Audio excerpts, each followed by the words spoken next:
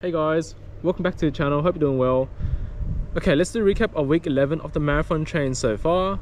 Week 11 took place from the 24th of July to the 30th of July, and it's the final week of the endurance / lactate threshold train block. Monday was just a bit of rest, did some walking, took a bit easy. The calf strain was still slightly there, but it was recovering pretty well. Just did some light stretching and foam running in the evening, I guess. Tuesday was a 16k double recovery, 10k's in the morning, 6k's in the evening. I did the 10k in the morning on grass. It was quite steady and felt quite alright. And then I did the 6k recovery run at dusk this time, which is better than last time, I guess. Felt kind of bloated, but went kind of smoothly for the most part. Wednesday was a 24k medium long run. I did a slightly different route this time. So I started at Campsie and then I went all the way to Sidley Park via the Cooks River Cycleway, and then I cut through Homebush. This is usually my long run route, but yeah, it was kind of nice to do it for like a medium long run, and I went fairly okay, I guess. Thursday was a 10k recovery, did it on grass again. For some reason my pace was a bit faster than usual in terms of like recovery pace, but overall the run was pretty relaxed and yeah, it went okay, I guess. Friday was a 19k run with 11k's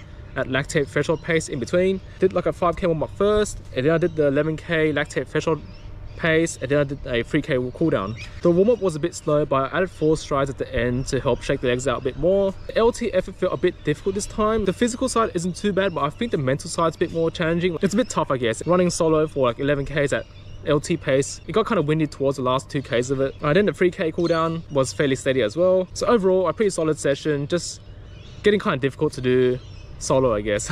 Saturday was supposed to be 8k recovery. I did the first 5k's at Rhodes Park Run. For some reason it was quite warm and humid that day. Anyways, I took it quite chill this time, which is nice. I met up and ran with Declan for like 3.5k's, who kept me company as well. And then for the last 3k's of the recovery run, I did it with Morgan. It was actually 4.6k's, and we added some sprints on the footbridge for fun as well at the end. So overall, Saturday's recovery run was quite chill except for the sprints at the end, I guess.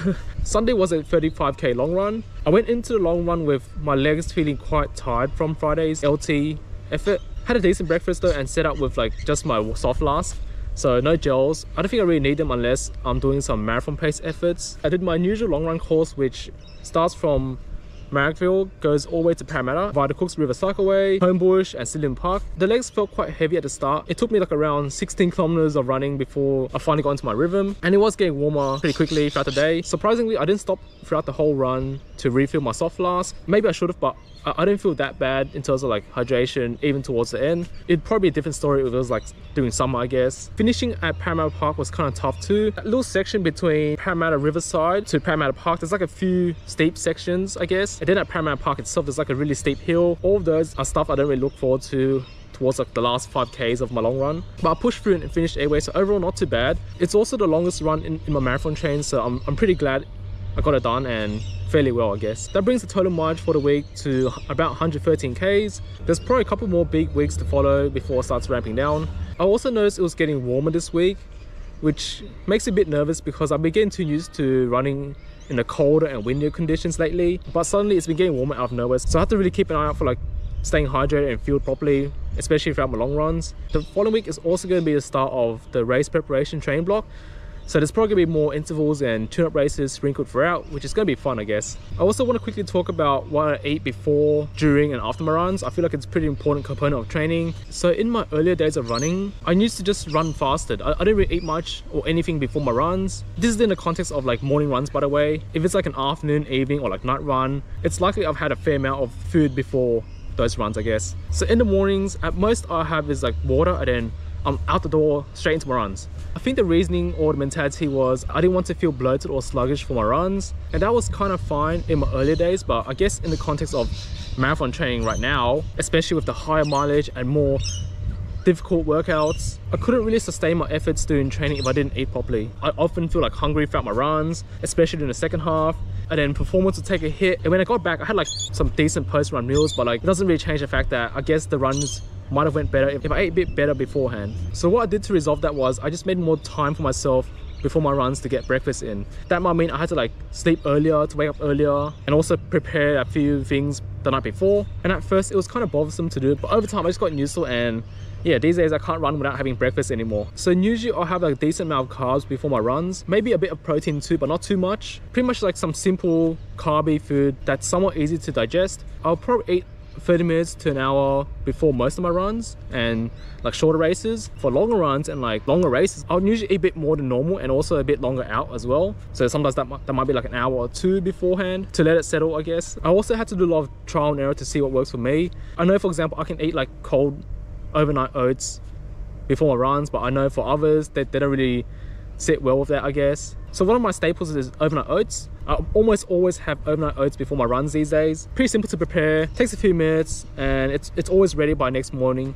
So usually it's just some plain old rolled oats. I have used some quick or instant oats before and they work just fine as well, I think. Chia seeds, honey, and also like either water or milk. Oat milk, soy milk, almond milk, or whatever, right? And then in the morning, right before I have my overnight oats, I'll add in a little spoon of peanut butter, maybe chuck in some dates or blueberries and chopped up bananas, right? Another one of my favorites is oat bars. It's pretty simple to make. Like the way I do it is I use like ripe bananas and then I mix it with like chia seeds, peanut butter, honey. Sometimes I also add in some dates as well. And of course, rolled oats. Again, you can use quick or instant oats, but I think the texture isn't as nice when it's baked. And then just bake it and store in the fridge. I don't always eat my oat bars before my runs. I might have a few before my long runs in addition to my overnight oats. Sometimes I bring a bar or two with me on my medium long runs or long runs. I don't eat it during my runs because it's quite difficult to get down, I guess. I bring it with me to have something to eat right after my runs, basically, when I'm heading back home or whatever. You can't go wrong with a banana or two, but I'd much rather have it with overnight oats rather than on its own. I don't feel like just having a banana or two is enough for most of my runs, even like if it's a recovery run.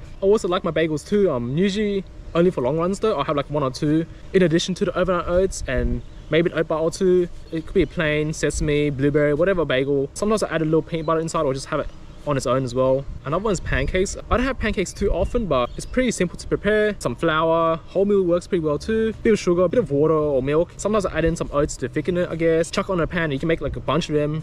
Chuck in the fridge for tomorrow, I guess. And then in the morning, either I just like heat it up or just have it straight up cold and then chuck some peanut butter or honey on it. Another one is also some yogurt and granola or muesli. I don't have this too often before my runs. It's usually like a post-run kind of thing. But sometimes when I forget to make my overnight oats, then I'll just have this instead. It's pretty quick and simple to make. For me, I just use like some plain Greek yogurt, chuck in the granola and muesli, and then I'll top it with some fruit like bananas or blueberries and maybe some dates as well. I still prefer overnight oats since it seems to be easy to digest for me. But yeah, yogurt isn't a bad substitute either. I pretty much don't eat at all during my runs. If I get a decent breakfast beforehand, I find that it usually lasts me pretty well to the end of my runs. For long runs, I will carry some dates and maybe some oat bars, but that's normally for like having it right after my run. Never really needed to have it during my run, but I guess it's a good backup as well. For marathon pace efforts, I'll definitely carry like a gel or two just so that I can sustain like that slightly higher pace, and also so I get some practice of taking the gels for the actual race. I'll probably just take it every 5 to 7 kilometers depending on how I feel. After running, it's probably best to get in some decent carbs and water right after the runs to help speed up the recovery process, because I think your body can only process a certain amount of food over time. After my runs, I'm usually quite far from home, so it's great to have those oat bars or dates that I carry with me. It sort of like just keeps me